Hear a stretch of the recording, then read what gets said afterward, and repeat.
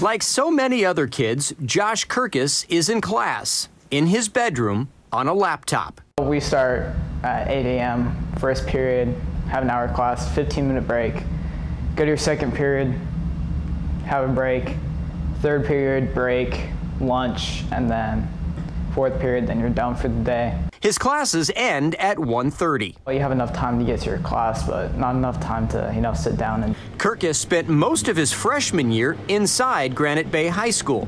The school switched to online learning in the spring, a transition that had a bumpy start. Oh yeah, the end of last year they said, we're just gonna put you into this group. You guys are gonna learn this, and then you're just going to do it. He says things got easier toward the end of the last school year, and this fall he was supposed to have started in-person classes. Then the school had to make a change right before the start of the academic year. Right up to the wire, they said, all right, you guys are just going to do online, get ready for your classes in a couple days. After that shaky start, his mother, Annette De La Cruz, was worried about how things would start out this year.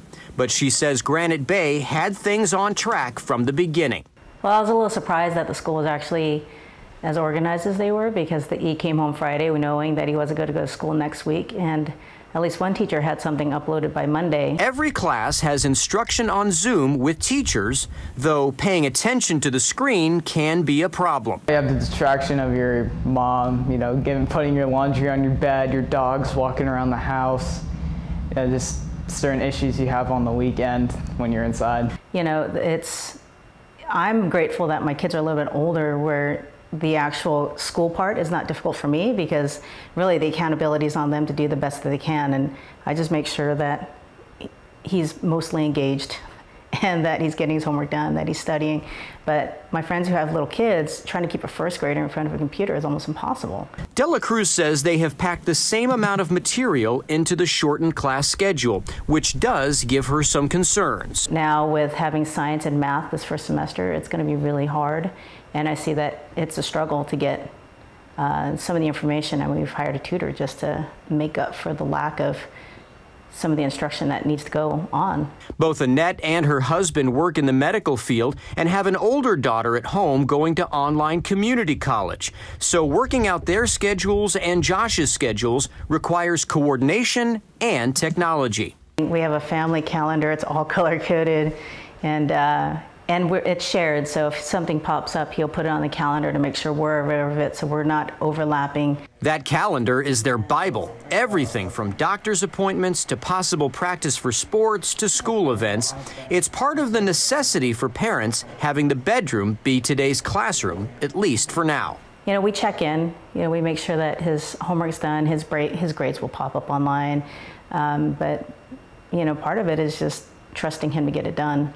And I have a college-age daughter who's at home, and she's pretty encouraging to make sure he gets his thing done. And both Annette and Josh worry about the one key component that's really missing: the lessons he learns socially by being with his peers throughout the day. I miss everything. It's different. It's hard to be a teenager without any social interaction outside of your house. I can't imagine being stuck at home and my only interaction is through a screen.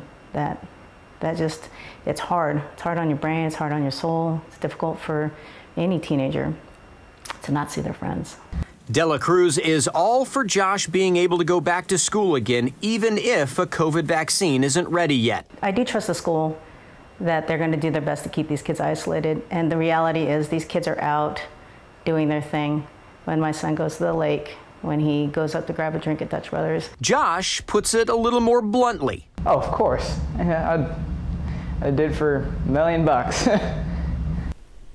And De La Cruz says Granite Bay is set to begin hybrid classes October 12th. The students will alternate in-person classes in 2 different groups, so kind of that A-B schedule thing that a lot of other schools are doing. So we'll check in with them and all of our other families as they begin the next phase of those classes. I can confirm what you said about the first graders in front of the screen.